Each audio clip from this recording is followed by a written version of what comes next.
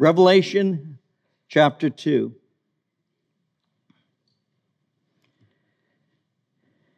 Verses 8 through 11. And to the angel of the church in Smyrna write, these things says the first and the last, who was dead and came to life. I know your works, tribulation and poverty, but you are rich. I know the blasphemy of those who say they are Jews and are not, but are a synagogue of Satan. Do not fear any of those things which you are about to suffer. Indeed, the devil is about to throw some of you into prison, that you may be tested, and that you will have tribulation 10 days. Be faithful until death, and I will give you the crown of life. He who has an ear, let him hear what the Spirit says to the churches. He who overcomes shall not be hurt by the second death. So we're looking at the letters from Jesus that are found in the book of Revelation, chapters 2 and 3. We've already looked at Jesus' first letter, a letter that was written to the church in Ephesus. And as we saw, this was a church that was busy. It was known for many good things. The Ephesians worked tirelessly. They endured pressure. They lived with purity. They tested teachers and did not become weary doing all of this. We saw in verse 4 of chapter 2 that in spite of all these good things, Jesus said he had something against them. He told them that they had left their first love. In other words, their love for Jesus had grown into indifference. The fire of their first love had slowly started to go out. The warmth of their love gave place to traditionalism, and traditionalism gave place to orthodoxy. And Paul had issued them a warning when he met with the elders while in Miletus. Paul had told them that they were going to endure challenges. They needed to remain alert. I had mentioned this to you before, but in Acts chapter 20, verse 28, the Apostle Paul had said, guard yourself and God's people, feed and tend God's, shepherd God's flock, his church purchased with his own blood, over which the Holy Spirit has appointed you as leaders. So Jesus had warned them. He told them to once again do the first works. And the first works are the works that once flowed from their deep love for him. Jesus' remedy was found in 3 words, and I mentioned those words to you last time. Remember, repent, return. So the primary and personal message was not heeded by the church. This resulted in the fulfillment of the prophetic, because Ephesus, the church, no longer exists. Jesus made it clear, if you don't repent, I will remove your lampstand. And he said if they didn't repent, the church of Ephesus would no longer exist. This didn't mean that people lost their salvation, but that the church would forfeit its place of being a light and a witness. But they didn't repent, and the lampstand was removed from its place. One of the commentators I use as I study is a man by the name of Charles Feinberg. And Charles Feinberg said, Ephesus is a city now wrapped in the mantle of Islam. The light of the church has indeed been moved. Ephesus tried to make her paradise here on earth, and in doing so, allowed her love to grow cold. You can go to the ruins of Ephesus, and that's all you find now is the ruins of Ephesus, because the Lord removed the church. Well, today we're going to look at the second letter. We're going to be looking at a letter to Smyrna. So in my introduction, I mentioned that each letter has 3 practical applications. You have what is called the primary. It has a direct bearing on the churches that are being represented. It has the personal. Each church had people needing to hear what the Spirit had to say. And you have the prophetic. The prophetic would speak of 7 stages of the life of the church, from Pentecost to the rapture. And I also mentioned that Jesus began these letters by first addressing the pastor or the angel of the church. Jesus intended to communicate, in other words, communicate a message to the church. And he did it through a letter to the church delivered to them by the pastor. What would happen is the letter would arrive to the church location. It would be brought to the pastor, and the pastor would read the letter to the church. And that's what he did. He sent a letter, and the pastor is to deliver that. What he did then, he continues to do today. His message is revealed to his messengers and to the churches. His will is revealed through his word as it is accurately taught and that person is empowered by the Holy Spirit. You see, as a pastor, I've been given a charge of proclaiming the truth of God, and I'm commanded to carefully present the whole counsel of God, and that's because God's Word is able to instruct us and to build us up in the Lord Jesus Christ. And when Jesus and His Word are neglected in the church, love's fire begins to go out. And that's what happened in the early church. That's what happened in Ephesus. The prophetic message was not only to the existing church at Ephesus, though, it was a prophetic warning to the church throughout its history. And the warning was, don't forget why you were established. You were established to bring glory to God. And if you drift away from this, your lampstand will be removed. And that's what took place in Ephesus. It's a warning to us. Now we look at Smyrna, the church of Smyrna. The word Smyrna can be translated bitter. Smyrna is modern Izmir in Turkey. It was a prosperous seaport. It had a population of around 200,000. It was located just north, about 40 miles of the city of Ephesus. History doesn't record when the church was planted. Some think that Paul planted the church on his third missionary journey. But one thing is certain, it was a church under incredible persecution. Now, Jesus had made it clear that the church is to be persecuted. In John 15, verse 20, He said, remember the word that I said to you, the servant is not greater than his Lord. If they have persecuted me, they will also persecute you. So Smyrna received its name from the Hebrew root word that means bitter. Myrrh is a gummy resin taken from a shrubby tree, and myrrh had a bitter taste.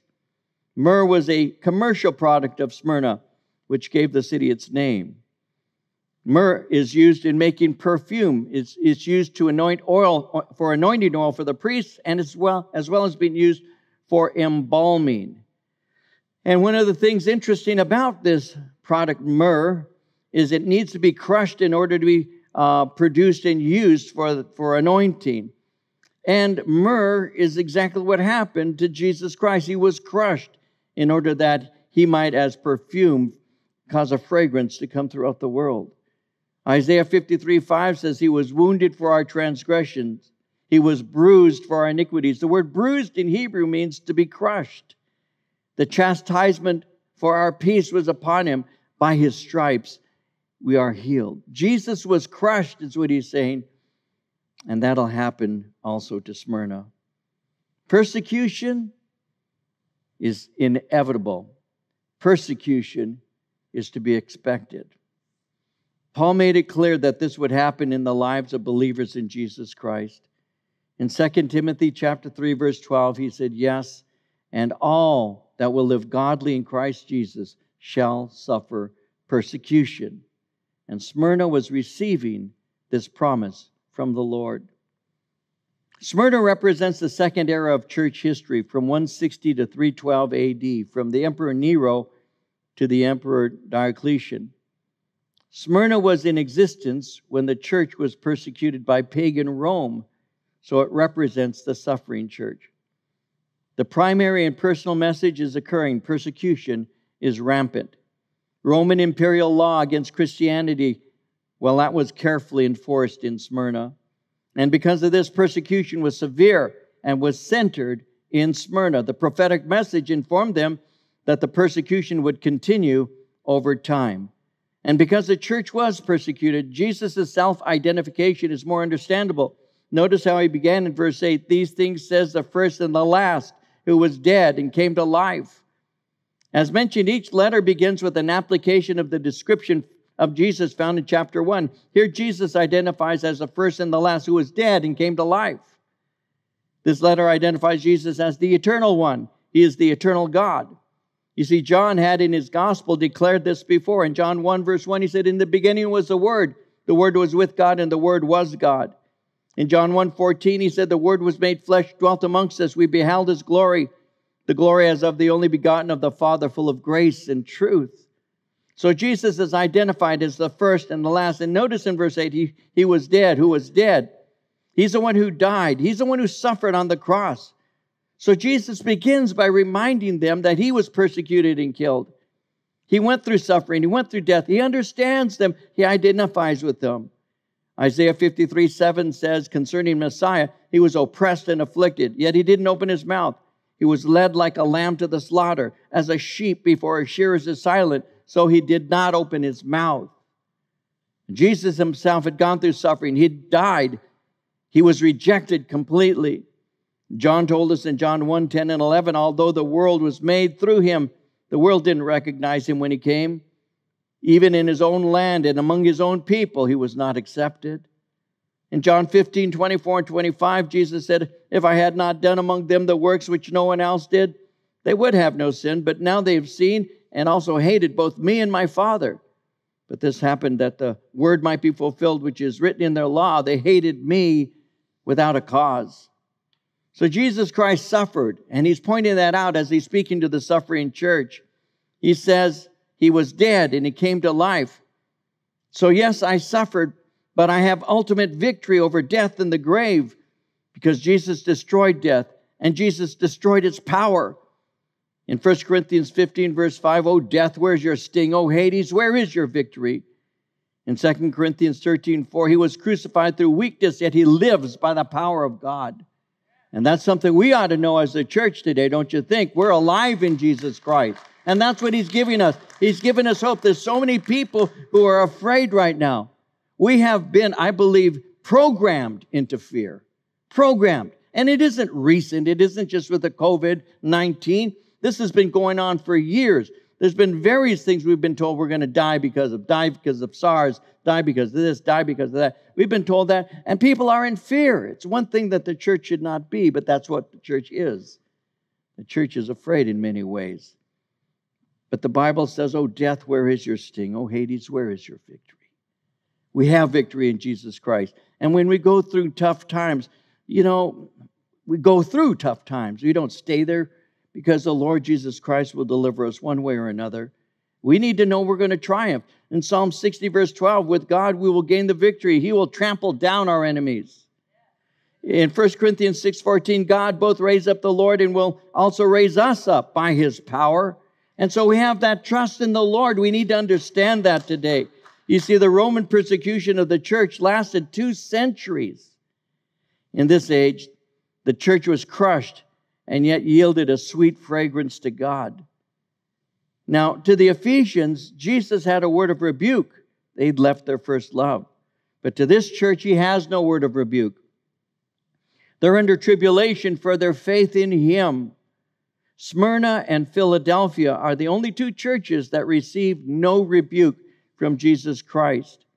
Their trials or persecutions had purified their faith. They've remained faithful. False believers are not willing to endure affliction, and their lack of faith is revealed by that. So in the face of affliction, trials, and persecution, the church is remaining strong. Notice in verse 9 how he says, I know your works, tribulation, and poverty, and yet you are rich. They were suffering terribly. They were experiencing terrible poverty. The word poverty means just that. It speaks total poverty. There may have been economic sanctions that had been imposed upon them by the Roman government. They also may very well have been robbed of all their goods while they were undergoing persecution. In Hebrews chapter 10, verses 32 through 35, the writer says, remember those earlier days after you had received the light, when you stood your ground in a great contest in the face of suffering. Sometimes you were publicly exposed to insult and persecution. At other times you stood side by side with those who were so treated. You sympathized with those in prison and joyfully accepted the confiscation of your property because you knew that you yourselves had better and lasting possessions. So do not throw away your confidence. It will be richly rewarded. So to the suffering church, the word comes out, hold fast to the end. You see, sometimes hardship hits those who are pursuing the Lord with the greatest commitment. And when they're hurt, they begin to wonder where God is and why is this happening? Well, in spite of the opposition and persecution, they remained faithful to God. Persecution did not quiet their service to him. In 1 Thessalonians 1, 4 through 7, Paul said, we know, brothers, loved by God, that He has chosen you, because our gospel came to you not simply with words, but also with power, with the Holy Spirit, and with deep conviction. You know how we lived among you for your sake. You became imitators of us and of the Lord. In spite of severe suffering, you welcomed the message with the joy given by the Holy Spirit. And so you became a model to all believers in Macedonia and Achaia. They had gone through a lot of trouble, and yet they remained firm. Well, that's what's taking place in Smyrna. Notice verse 9. Jesus speaks of their works, their tribulation, their economic poverty. Though you're impoverished, you're rich, for your faith has been purified, and your love for Jesus has grown stronger. It's like what it says in James 2, verse 5. Listen, my dear brothers, has not God chosen those who are poor in the eyes of the world to be rich in faith and to inherit the kingdom He promised those who love Him? So Jesus says, in spite of your financial poverty, you're rich. Your life is based on something deeper, something of more value, something that is permanent. You know, it's not that it's wrong for us to desire to have something that's nice. For a man, perhaps a car, or for your home, perhaps a nice pool, whatever. To have a nice, there's nothing wrong with those things. When our church first began, and I was a younger man coming out of the hippie background, anytime I said things like that, I had to be careful to qualify that, because people thought, well, you hippies were all the same. You didn't like material things, and all of that was part of the hippie philosophy. But that's not what I'm talking about now. I'm not a hippie. I haven't been a hippie for 50 years. What I'm talking about is when you have your treasures and you lay them up on earth. And some people, unfortunately, do that. The goal in this life is the attention of men, the glory from men, or material things. And that's not the Christian thing. It's not that we can't have a nice vehicle. I hope you do have one. It's not that you can't have a nice home to live. I hope you do have one. A great job. May God bless you with that. None of that is what I'm talking about. What I'm talking about, what Jesus is speaking about, is the fact that they had lost everything except their faith. They held fast to Him no matter what. They didn't expect their heaven here on earth. They weren't like the Ephesian church who thought that earth was to be their paradise, because they had something that was laid up for them, and they knew that. You see, in Ephesians 1, 7, and 8, it says, in Him, in Jesus, we have redemption through His blood, the forgiveness of sins, in accordance with the riches of God's grace that He lavished on us with all wisdom and understanding. In Ephesians 1:18, Paul went on to say, I pray also that the eyes of your heart may be enlightened, in order that you may know the hope to which He has called you, the riches of His glorious inheritance in the saints. You see, you've laid up treasures in heaven. And then Jesus had said in Matthew 6:19 through 21, do not store up for yourselves treasures on earth, where moth and rust destroy, where thieves break in and steal. Store up yourself treasures in heaven, where moth and rust do not destroy, where thieves do not break in and steal. For where your treasure is, there your heart will be also. You see, the promise and the hope of heaven gave them strength. In Colossians 3, verse 1, if then you were raised with Christ, seek those things which are above, where Christ is, sitting at the right hand of God.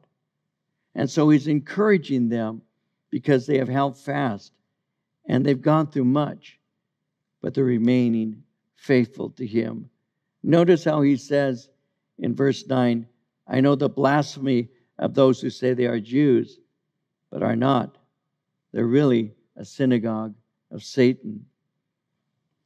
When He says blasphemy, He's speaking of certain Jews, not all, who were using malicious slander to incite persecution. No less than 23 instances of opposing Jesus are found in the book of Acts. Jewish resistance to the Christian faith is found throughout that book, from the beginning of the church to the closing chapter. For example, Acts chapter 2, verse 13 reveals the mocking of believers. That's when Pentecost had happened, and the people were mocking Him from the beginning. Oh, these people are drunk, is what they were saying.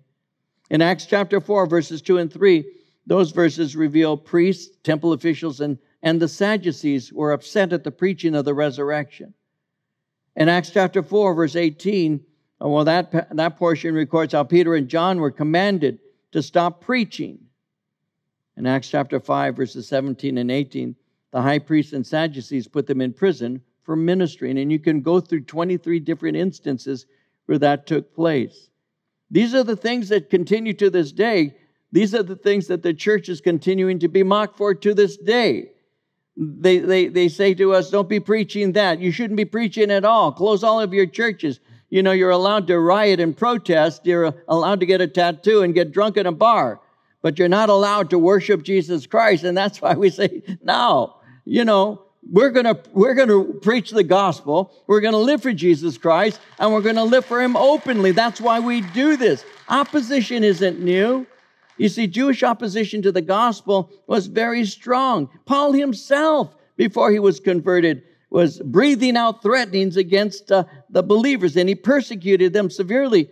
When speaking of his former life in his testimony, Paul made it clear that he hated Christians. He was speaking to a king by the name of Agrippa. It's in Acts 26, 9 through 11. And he said to him, indeed, I myself thought I must do many things contrary to the name of Jesus of Nazareth. This I also did in Jerusalem, and many of the saints I shut up in prison, having received authority from the chief priests. And when they were put to death, I cast my vote against them. And I punished them often in every synagogue and compelled them to blaspheme. And being exceedingly enraged against them, I persecuted them even to foreign cities. Persecution. It began in the early church. It began with the mocking and went on to the physical. It went on to imprisonment and went on to martyrdom. And that kind of resistance and that kind of persecution became common. Again, in 1 Thessalonians 2, verses 14 through 16, Paul said it like this. He said, for you, brothers, became imitators of God's churches in Judea, which are in Christ Jesus. You suffered from your own countrymen the same things those churches suffered from the Jews, who killed the Lord Jesus and the prophets, and also drove us out.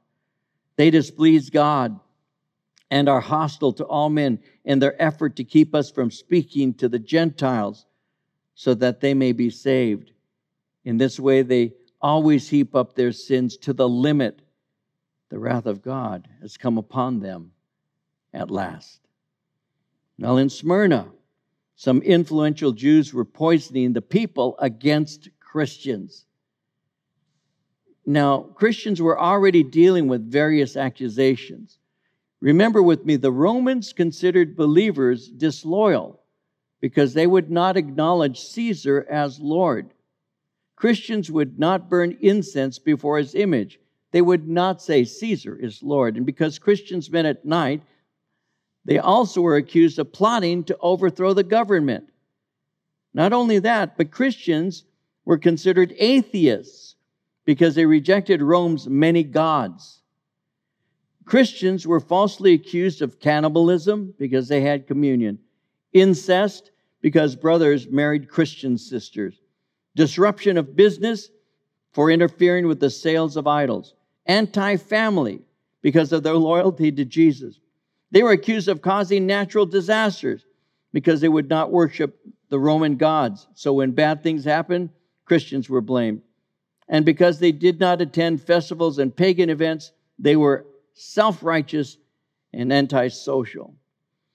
So some influential Jews living in Smyrna rejected Jesus and began to attack his followers.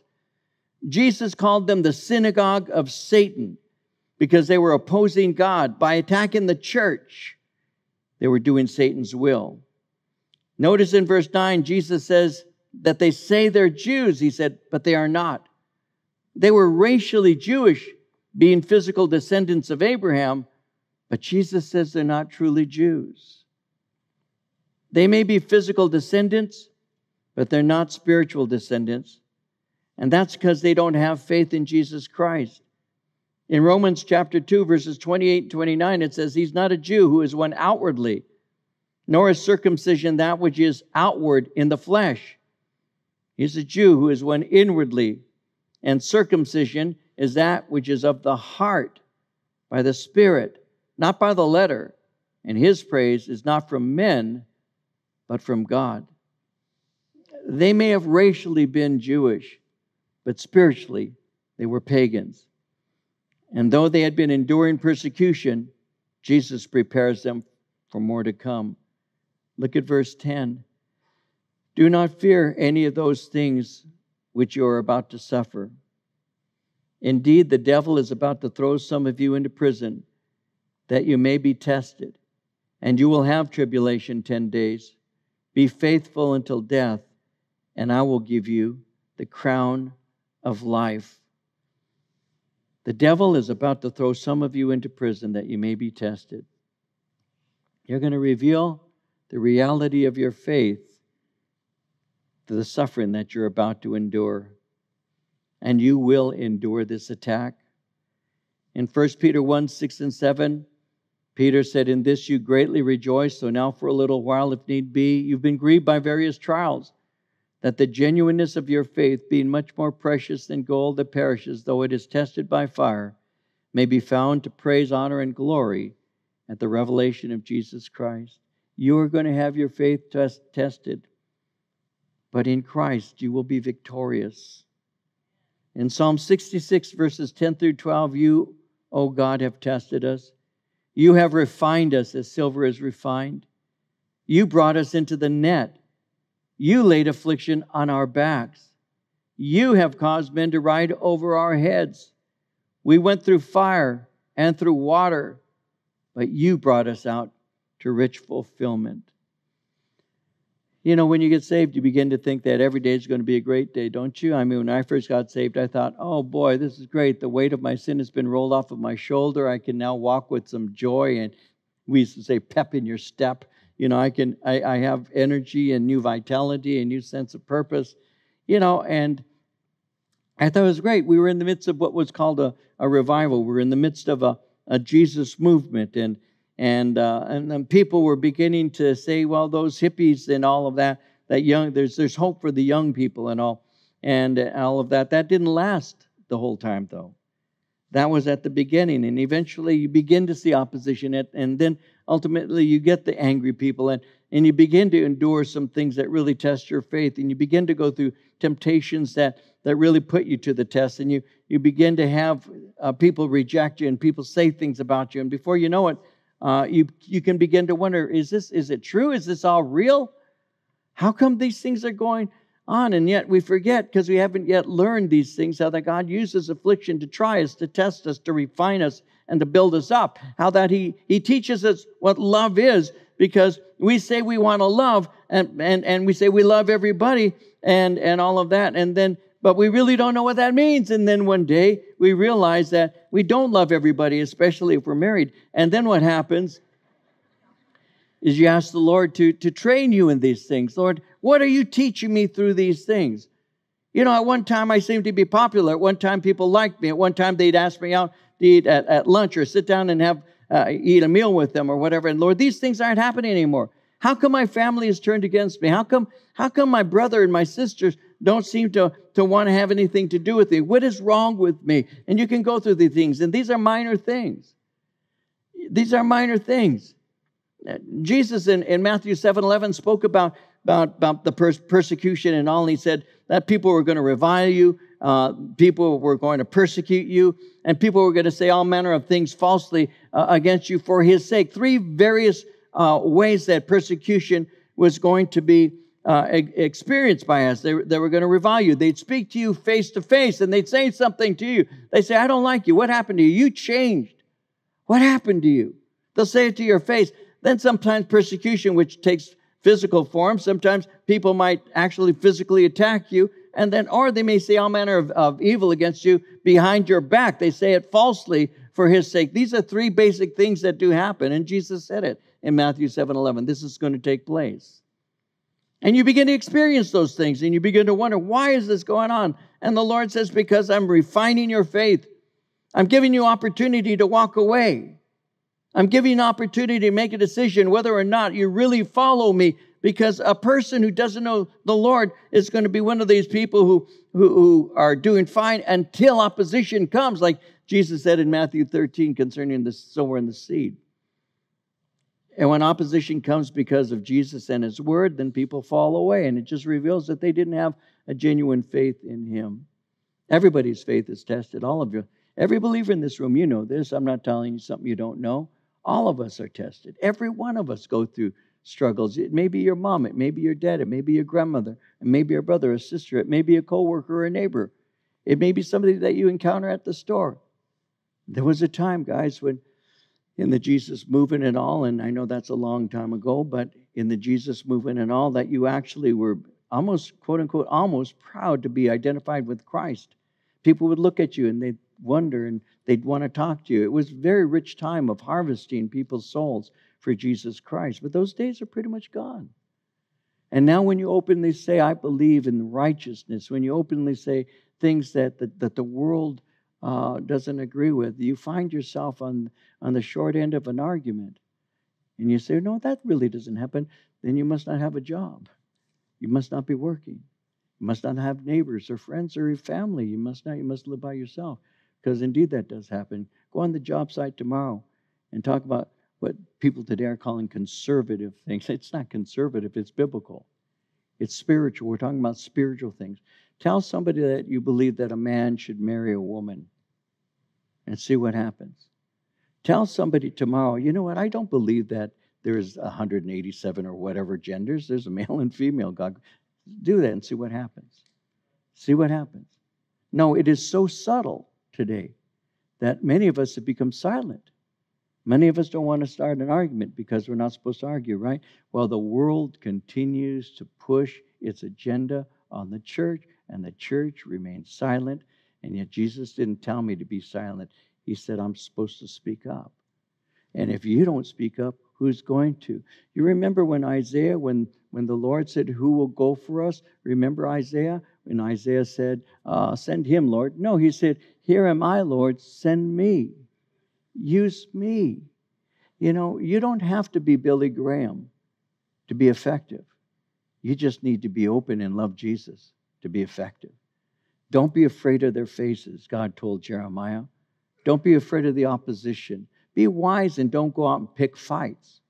But be willing to stand up for righteousness. But when you do, I promise you, you will pay the price. And if you haven't yet, you will. Open your mouth, you'll pay a price. That's just the way it is. That's just the way it is. Know Jesus well enough to speak for him. Know his word well enough to quote it. Know him and walk in his power. Because in these last days, the church is being silenced. But it's time for the church to open its mouth. There have been too many people in the closet. We have to. And again, I'm not saying that we need to go out and start fights and be pugnacious. What I'm saying is just be willing to speak even when you feel that the person is so opposing and so intellectual and so eloquent and all that you're going to look stupid. You know, I'll be honest with you. God says, open your mouth and I will fill it. And I believe that he does. If you fill yourself with his word, out of the abundance of your heart, the mouth will speak. And when you begin to speak, Jesus said, give no thought concerning the things that you're going to say, because he said at that moment, the Lord, it'll be the Spirit of my Father who speaks through you. There are times when the Holy Spirit will work through you, and you'll be sharing, and it's just a moment, it's a nugget of truth, and you walk away saying, that was God. God did that. And you give him all the glory because you simply trusted him and opened your mouth on his behalf. Yes, we're going to suffer persecution. Yes, we're going to go through things. Yes, we are right now. There's no doubt about that. The church is going under tremendous pressure right now. And the Lord is speaking that. First, he's saying that to the church of that day, but prophetically, it speaks to us. He says in verse 10, you will have tribulation 10 days. Now, the devil initiated persecution. In other words, it endures for some time, but it is limited. Some commentators take the 10 days literally and say that this church actually endured 10 straight days, actual days. They say that the attack was intense, but it was brief. But others think that this speaks of the 10 Roman persecutions that were enacted by 10 Roman emperors. You had the persecution enacted under Nero in 54 AD, a persecution under Domitian in 81, Trajan in 98, Antoninus in 117, Severus in 193, Maximum in 235, Decius in 249, Valerian in 254, Aurelian in 270, and Diocletian from 284 to 312. 10 official Roman persecutions. It's estimated that from AD 64 to AD 312, 6 million Christians were persecuted to the death. Christianity Today, I was looking at this just this week. Christianity Today estimates that there have been over 70 million martyrs since the time of Jesus Christ. In 2017, Gordon Cornwell Theological Seminary said that over 900,000 were martyred over the last 10 years. Over 90,000 died for their faith in 2016 at a rate of 1 Christian per 6 minutes. Under Roman rule, Christians were expected to burn a pinch of incense to Caesar. This was to show their loyalty to the government. But believers refused to do so, even though it was only a pinch. Part of the problem was that as they burned the incense, they would have to call the emperor Dominus, which means Lord. If you refused to repeat the pledge and burn the incense, you were both an enemy of the state and a hater of the gods, and you were put to death. So one thing we need to remember, Rome was not atheistic. Rome was religious. Rome recognized a great diversity of faiths. The reason Christianity was persecuted is because Christians would not recognize other faiths, but instead insisted there was one true faith. And the reason for Rome's persecution of the church was that Christians proclaimed that Christ was an authority that was higher than that of Rome and its emperor, and Rome would not tolerate it. And Rome still doesn't, by the way. Polycarp, the bishop of Smyrna, was a pupil of the Apostle John, and he died a martyr's death. We were at Smyrna. I might have mentioned this to you. I don't know if I have. We were at Smyrna, and they have a small chapel in this place in Izmir, Turkey, Smyrna. The original buildings and all that were dedicated to Christ have long been destroyed. But there was a building there, a chapel, that sat maybe 100, no more than 150 people. And they had a platform and some steps that you could take 2 or 3 steps to get to the platform. And then around the platform were steps. And I was there with several friends, with Pastor Chuck and my Pastor Chuck Smith. And Raul and I were sitting next to each other on the steps. We were over here, I can tell you, we were on Chuck's left side, just sitting there. And I was watching my Pastor Chuck as he was teaching in a chapel in Smyrna, teaching this particular portion of Scripture. And afterwards, Raul and I were talking. This is about 30 years ago. We were talking. And both of us had tears in our eyes as we said, does that not remind you of what it was like when we were young believers? And Pastor Chuck would teach and we would sit, because there were so many young people, we couldn't even get into the church. We had to find places to sit. There were so many people. And so we sat on the steps, and Raul must have done that in the past. I had seen that done. I always got there on time to get a chair. And we started to tear up talking about that, watching Pastor Chuck. And as Chuck taught this passage, and he spoke about Polycarp. Polycarp was the bishop of Smyrna. He was a pupil, as I mentioned, of the Apostle John. But Polycarp died a martyr's death in Smyrna. It's recorded when ordered to recant his faith, he said, I have served the Lord for 86 years. He has never wronged me. How then can I blaspheme my King and Savior? For refusing to honor Caesar and burn incense to him, he was tortured and his body was burned. Many years ago, I had the opportunity to go to India. I've gone to India twice. I've ministered in India on 2 different occasions. I've spent a month in India. I don't talk about that a lot. It's been a long time. But I was there in India. And while I was in India doing ministry, in one of the churches that we were at, they had a time set in the church services for testimonies. And I'll never forget how people would come out of the congregation and stand up behind a microphone and would speak. And this one woman in particular, I'll always remember because her face was bruised. She had a black eye and face was very bruised. And she gave testimony how she just this week, she said, was sharing with her husband about Jesus and he beat her up. And they actually have testimony, not for I was once lost and now I'm found. They have testimony time for what happened to you this week as a Christian. And person after person after person in this small church got up speaking about how they were beaten or how rocks were thrown at them or the violence that had been perpetrated against them, one after another after another. And you talk to Christians and they say, yeah, I've had some real persecution. Really, what happened? Yeah, I went to get my nails done and they didn't come out the right color.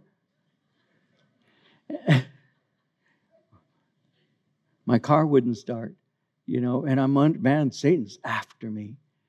And that's really true, though. You know that, and I do. That sometimes we minimize what real persecution is or real difficulty is. It's so small to an American. These people have it as part of their weekly services. It's your turn, come up. What happened to you this week? This my husband beat me up. And there she is with her mouth swollen, her face bruised for telling him about Jesus Christ. I met a guy in India. I had him at the church many years ago now. His name was Moses Paulos. And Moses came and spoke to the church, and he was sharing some things with us. And then later I asked, how's he doing? And Moses had been invited. He was an evangelist. He'd been invited there in India to go and speak in a particular village. There are villages everywhere. And he was invited to go to a particular village. And as he went to the village, he and his son, he had a young son at that time, it was actually a trap. They had invited him so they could kill him. And so he went to the village. This is a true story. I'm not making this up for effect. I'm just speaking about persecution, and it does happen.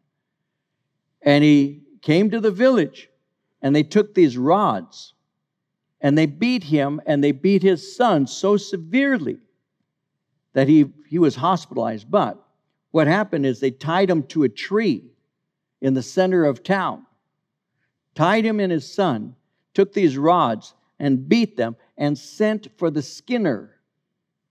The skinner is just that. They take a sharp knife and they peel your skin off of you and let you die a slow and agonizing death. There are actually people who do that. And they sent for this guy they called the skinner, but they couldn't find him. So instead of having them skinned alive, they beat them severely to the point of hospitalization and told them, don't you ever come back to this village again. And they were taken to the hospital. It took them weeks for him to finally heal up. And when Moses was healed well enough to move, he went back to the village to bring the gospel to them. Because he knew that God had called him to preach the gospel there, so he went back. All of this is a true story. When they walked in, he walked in, and his son, the villagers came running to him. Now, what would you think if people were running? Oh, here we go again. They came running to him, but this time they had a different tone in their voice. We have been waiting for you. We have been waiting for you, is what they told him. Because the tree that they had tied him to was the oldest tree in the village. It was where they did their pagan sacrifices and offerings. And after he had been beaten, tied to that tree, the tree had died. And the villagers said, we have angered this man's God. We need to find out how to take his anger off of us. And they were waiting until Moses came back. And when Moses came back, he said, this is how, and preached the gospel to this village with all of them turning to faith in Jesus Christ. because God has a way of using these things. Now, if I were Moses, I'd say, well, send somebody else, Lord. My son's younger than me. He survived too. No, these things happen, man.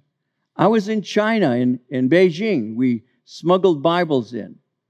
That's a story in and of itself. We brought in suitcases of Bibles because we Americans have so many Bibles. We have one in one room and another in that room. China, they don't have any Bibles. And they have an official religion there, but they don't recognize evangelical churches in the way that America does. And so they have the state church. And so they don't have Bibles. They'll have a church of several hundred, and they'll have one Bible. And what they'll do in these places is they will actually take books of the Bible and they slice them out of the church. And they distribute the 66 books to members of the church. And the pastor will contact that person and say, I'm teaching out of this passage this week. And they will bring the Bible that they have, so the pastor has the Word of God. Then they take it and smuggle it back. That's what takes place in this wonderful place called China. And it was taking place there when we smuggled Bibles in. We had people saying, where are you smuggling Bibles in? Because they don't have the Word of God. They need the Word of God, and we brought it in. And as we brought it into Beijing and we delivered the Bibles, I'll never forget the people who were picking up the suitcases that had the Bibles in them. And I won't go into any more detail than that. And then what happened is they're crying. There were people standing there looking at the suitcases, weeping. Why? Because we had brought the Word of God to them. And it left an imprint on my heart that I've never forgotten. And they walked away crying, putting their Bibles so they could distribute these Bibles to people who didn't have the Word of God. And I had an appointment set up with a man who had been in prison for many years. I can give his name now. It was a code name. They called him Panda. And I went to a particular park in Beijing at about 9 or 10 at night with one of the guys. They brought me there. We sat in the dark of a park in Beijing, in a park, and just sat on a park bench next to this man. I just sat next to him, and he had his interpreter, the guy who was with us, and he began to tell me his story. As I'm just sitting there in the dark in Beijing, and he begins to say that he was a preacher of the gospel. He had 7 children. Obviously, it was illegal to have as many kids as he did, but he did. And he said, I was imprisoned for preaching the gospel. He said, and he spent over 20 plus years in prison for being a preacher of the gospel. He says, every one of my children that I had a chance to influence are all followers of Christ today. But the youngest child, he said, never had my influence in his life. And he's never followed Jesus. And he told me his story. What was his crime? Being a preacher of the gospel. When you think that the persecution of the church only happened during Rome days, it's happening now. There are thousands who are dying. And I do believe this, though it's a mild form at this moment. The United States is unleashing the spirit of the evil one, is unleashing a persecution, because some of us are intimidated to speak the truth because of the backlash that happens. You know what I'm saying is true. You know what I'm saying is true. Well, I would say something, but I don't like them getting mad at me. Guess what? Jesus said, they're going to revile you. He said, they will speak behind your back. He said, they will physically attack you. Do we think we're the one church in history, the one era that will be exempt from this? No. It's just that we have become complacent here in the United States, so used to having the freedom of speech that we think it's a man-given right. No, it's a God-given right. And we speak because God gives us the right to speak. We need to understand that. We need to understand that. And that's what took place then. And Jesus is speaking in a prophetic sense. It's going to happen now. You see, faithfulness is rewarded, he said, by a crown of life. Why? Because glory outlasts the pain. It's one of the crowns that is possible to be awarded to believers. There are different crowns mentioned in Scripture. The crown of righteousness for living a godly life. The crown of glory for being a faithful shepherd. The crown of gold, which is the evidence of redemption. the crown of rejoicing, and the incorruptible crown for self-control in the race of life. And this is the crown of life rewarded to believers because the glory outlasts the pain. And you receive this crown, Jesus is saying, because that is the result of genuine faith in me. Do not fear any of these things which you're about to suffer. Indeed, the devil is about to throw some of you into prison that you may be tested, and you will have tribulation 10 days. Be faithful until death. I will give you the crown of life. He who has an ear, let him hear what the Spirit says to the churches. He who overcomes shall not be hurt by the second death. You have eternal life because of Jesus Christ. Remain strong, remain open, remain faithful. Do not be afraid. And one of these days you'll look into the face of Jesus and he'll say to you, well done, my good, my faithful servant. And I'm telling you, that's all that matters when you hear those words. Keep that in mind today, guys. Keep that in mind. Well done, my good, my faithful servant. I want to hear those words. And I think so do you, don't you? To hear the words of Christ. My good, my faithful servant. And that's what God has called us to. Don't be afraid.